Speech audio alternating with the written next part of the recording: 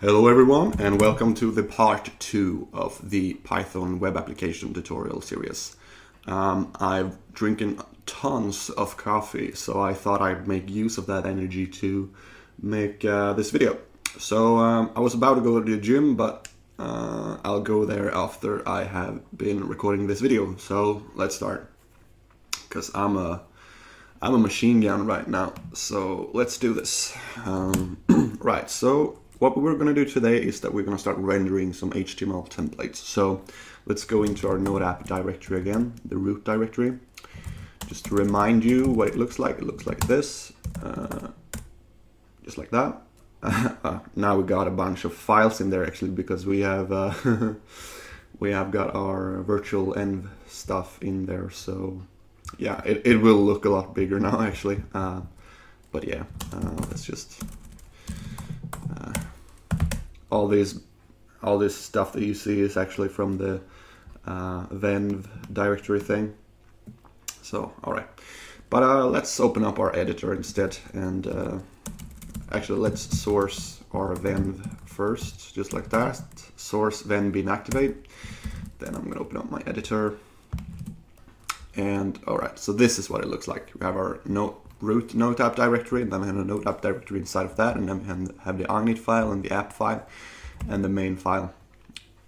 Right, so what we're going to do today is to start rendering some templates. So the best practice for this is to have a templates directory inside of your node app directory in here. So let's create a templates directory, and let's just add a template in there. Let's call it index.html. You can name this whatever you want, but we're going to call it index.html. And now we're going to start writing some HTML in here actually. I have a snippet for this, so I'm just going to use that. I'm just going to remove some stuff for now, so we just have the normal HTML stuff. So we got the doc type, we got the HTML, we got the head, we got the body. So yeah, let's start. So let's put an HTML tag in here. We're gonna use some h1 tag. You can write whatever HTML you want in here. We're just gonna use this to demonstrate how it works. And yeah, let's just call this hello world. Just like that. Now inside our app.py, where we have our routes, just to make this a little bit easier to read, we're gonna have just one route. Let's just call this one route.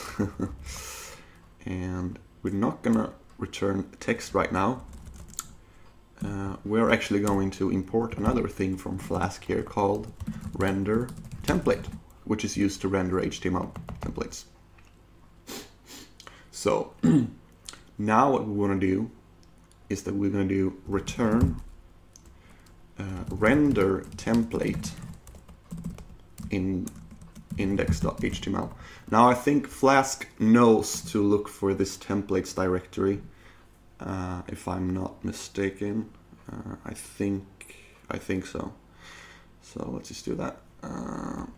Let's rename our route to /, so this will be our front page actually. Now we need to go to the terminal, and we need to start our application by running Python main. Make sure you're in the virtual env, make sure you see this, and hit enter. Now we're going to go to the browser, and we're going to write localhost 5000. So what if we want to render some data in our template? Well, then we can use the Jinja templating language that is built into Flask.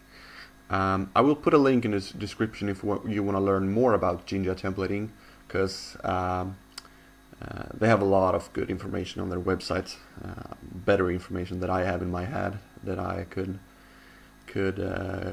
possibly give you. So yeah, just go to that link if you want to learn more. But basically, what if we want to have some sort of loop here and render multiple items? Maybe we would have some data coming from a database that we would like to render here. Well, let's just create a UL tag, some Lee stuff, yeah, we could have lead tags representing each item. So let's do. So this is Jinja templating, as I told you. For item in items. So for every item we want to render a lead tag. Then we want to end the for. And then maybe we would render the item.name. So in Jinja templating, logic goes inside of these sort of tags. It's curly braces with percentage characters. And when you actually want to spit out data, when you want to render something, you use double braces like this. So yeah. And maybe we don't want to render, we never want to render an empty UL tag, so what we will do is that we'll check if items exist first. So if items and if. So yeah, that was Jinja templating. And it is Jinja 2. Right? You can actually just pass data to this render template function. So let's actually create our items list here. Items equals, and you can imagine we're getting this from a database, so we can be a little playful here and do a method def get items from database or something, and we can just imagine that this is our database, and we can return a list, and we had a name value in there, I guess. Name Bob. Let's add a couple of those. Bob, Lisa,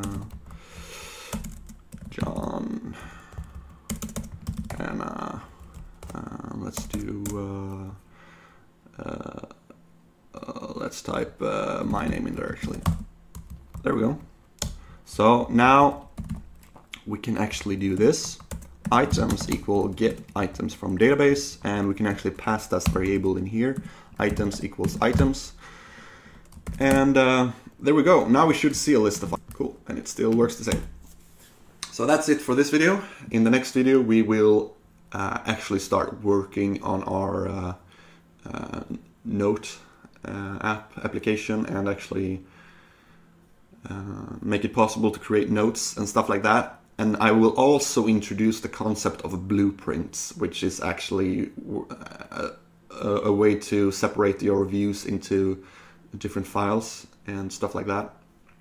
So yeah, thank you so much for watching, and I'll hope I see you in the next video.